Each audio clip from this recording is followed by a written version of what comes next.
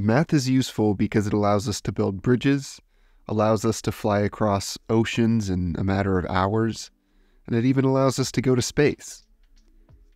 In this video, we'll be answering how many lines intersect 4 given lines in 3D. While this question won't help us necessarily get to space today, it's an easy-to-state kind of fun fact math question that involves some beautiful visualizations and some pretty high-level math. To understand what the question is even asking, let's first look at an easier example. If I put one random line in 3D, how many lines go through that fixed line? It shouldn't be hard to convince yourself that there are actually infinitely many, because the given line is infinitely long and thin. In fact, if we pick a single point on the given line, there are infinitely many other lines that go through just that one point. Now, let's slightly up the complexity by asking how many lines intersect 2 given lines. Now, if the lines are right on top of each other, we're essentially given only one line, so we need to add a small restriction on the lines given to make the question more interesting. The real question we're going to ask is, how many lines intersect 2 given skew lines?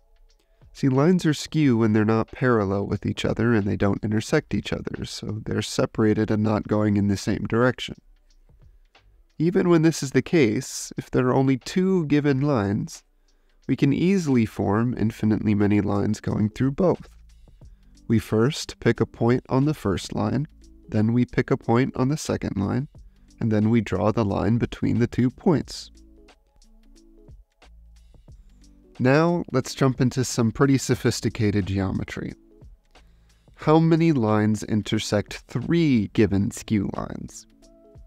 Already, jumping from 2 to 3 lines makes this question much more difficult.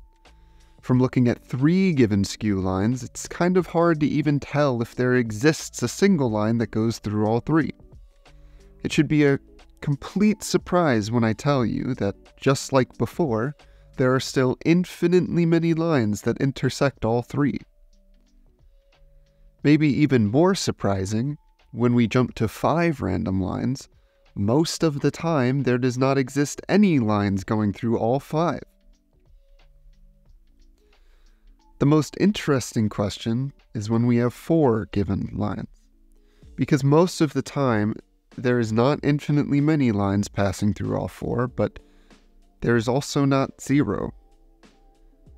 This is a cornerstone question in the field of enumerative geometry, and it is a great introduction to some higher level math. By the end of this video, you should be able to walk away with more than just an answer to the famous 4-line question. You should walk away with a good idea of why the answer is the magical number it is.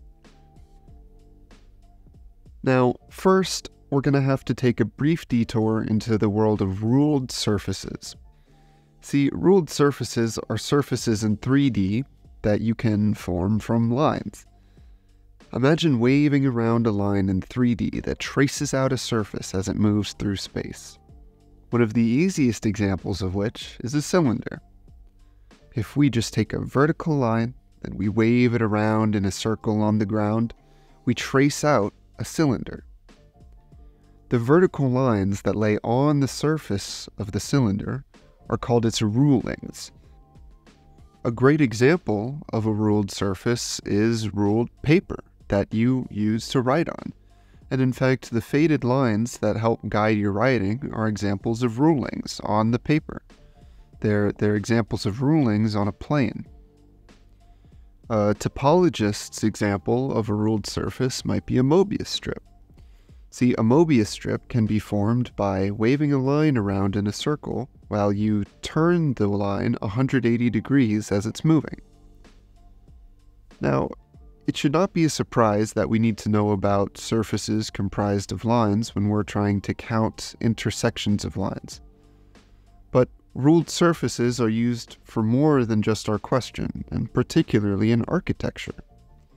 A helicoid is a ruled surface that resembles a spiral staircase.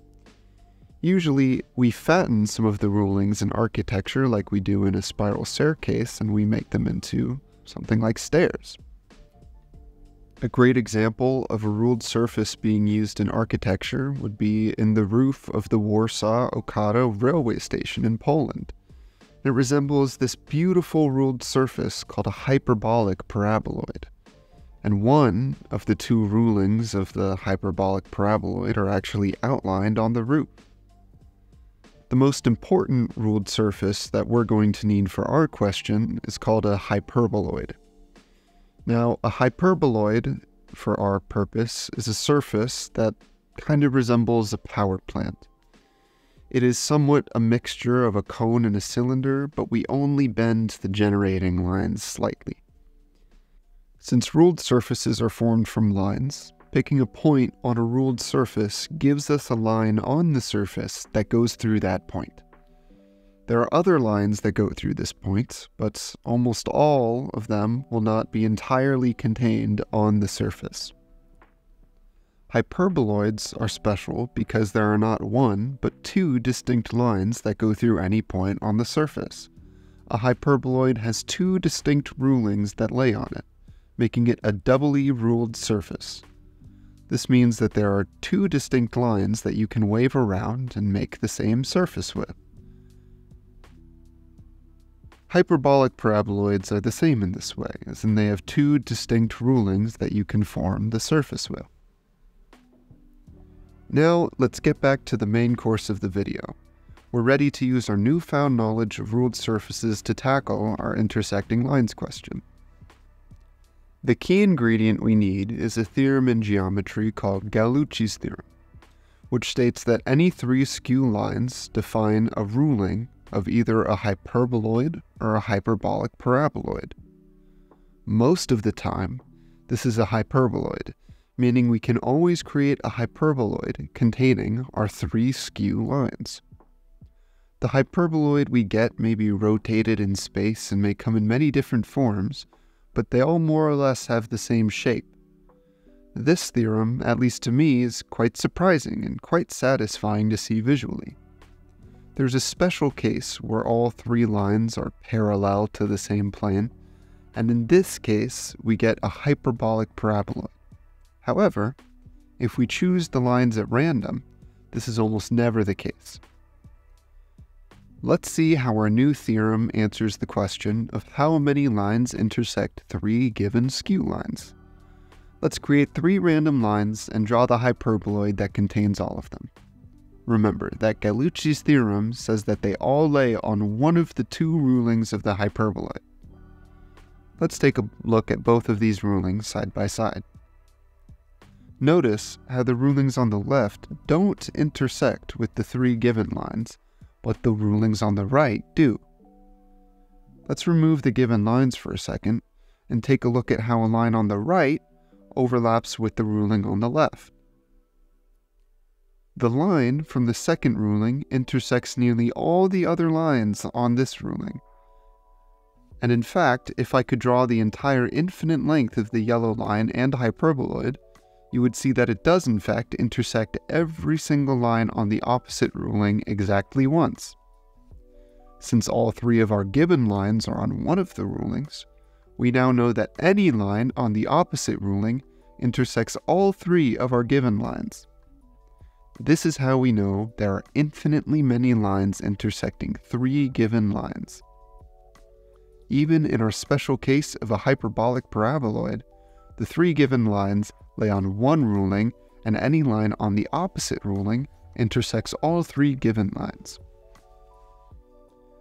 Now that we know that there are infinitely many lines that intersect three given lines, the question of how many lines intersect four lines actually becomes much easier to tackle. Our first step is to take any three of the four given lines and create a hyperboloid from them. Recall that any line that intersects those three must also live on the hyperboloid on the opposite ruling.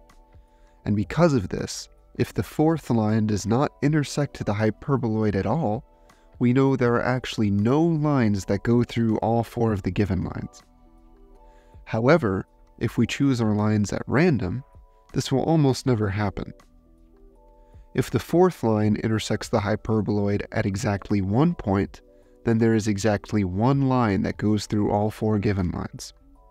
and it is given by the line from the opposite ruling on the hyperboloid that goes through the point that the fourth line intersects the hyperboloid at. Again, this is not likely when we pick our lines at random. The last situation that is not very likely is when the fourth line lays on the hyperboloid on the same ruling as the other three. And when this is the case, there are still infinitely many solutions given by the opposite ruling of the hyperboloid. The case that really matters, and happens most of the time, is that we pick a line that goes through the hyperboloid at 2 points. When this happens, there are exactly 2 lines that intersect all 4 given lines, and they're given by the lines on the opposite ruling of the hyperboloid that go through the 2 points given. The magic number here is 2, the number of lines that most of the time pass through 4 given lines is 2. This unintuitive and remarkable fact of enumerative geometry inspires the branch of mathematics called Schubert calculus. Schubert calculus attempts to understand the intersections of various geometric objects. And you can answer amazing questions like how many lines lie on an arbitrary cubic surface, and the answer somehow being 27. If you liked this video and you would like to see more, please consider liking and subscribing. Thank you for watching.